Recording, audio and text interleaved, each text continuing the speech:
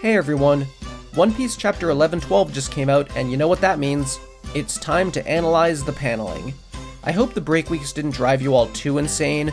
I mean, we already have One Piece back, so it can't have been too bad.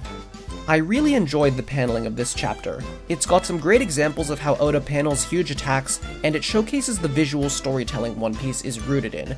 So let's get right into it.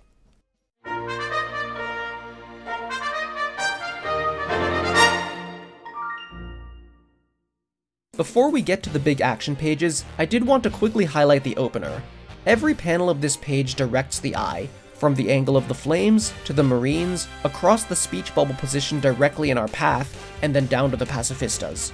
It finishes by aligning with venusjuro's blade in the direction he's moving in. As always, paneling matters everywhere, not just in the big action sequences. And now to spend the rest of this video talking about those big action sequences. The clash between Franky and Red King looks pristine, and it's because the setup is as careful as the payoff. They're at a diagonal angle, not only to direct the eye to where it'll start the next panel, but to put Franky in the dominant position. His fist is pulled back further than Red King's, making it feel like he's putting more weight behind it. The blank background gives it a great hanging in the air, calm before the storm kind of feel, giving tension that's ready to resolve in the next panel. Also, I really like how Franky's speech bubble sneaks under Red King. It's a neat way to convey that for the entire time Red King is talking, Franky is saying, "Strong!" After the eye reaches the speech bubble, it immediately goes diagonally down with Franky's punch, with some beautiful flow. The way the eye travels around the page perfectly matches the arc of Franky's punch. Red King has been hanging around in the background for a while, with his goofy long neck just being there. But now that part of his design is being used to emphasize the impact, adding more directionality and stretching its full distance. You can't get this with a normal neck. Who else but Oda thinks of things like this? Up next, we're going to talk about Jupiter inhaling. I gotta say, I hate it when this happens to me. But Oda does a great job of drawing it. He knows how to use shape language and imagery to convey things that are difficult to show visually. Before we even see Jupiter, it sets up a spiral shape with the clouds in the sky.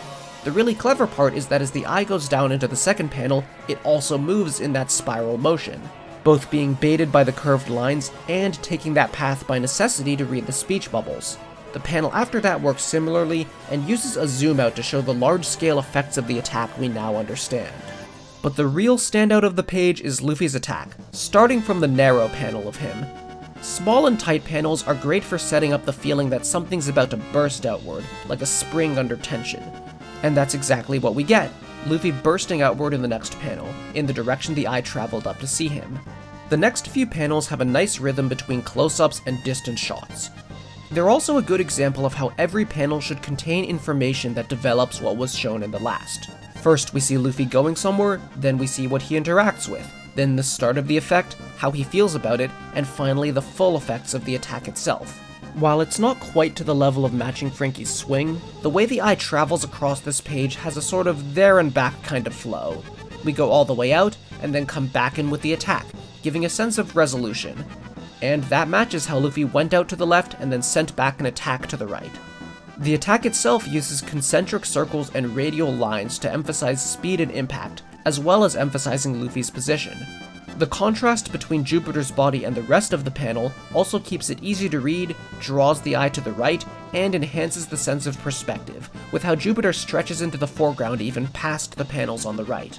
And it should go without saying how visual and physical the choreography is, to use a building to clog up Jupiter's vacuuming mouth. Jupiter's body is also used similarly to Red King's neck, where the length gets stretched out and pushed back to emphasize the impact of the attack.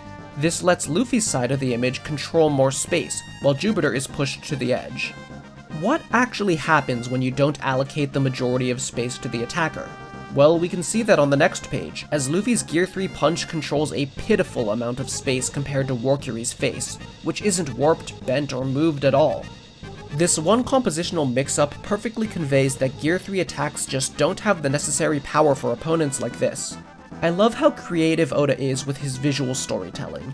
It's very cartoonish to express pain with a giant throbbing hand, or to show Luffy's recovery by having him go from a withered old man to a buff strongman.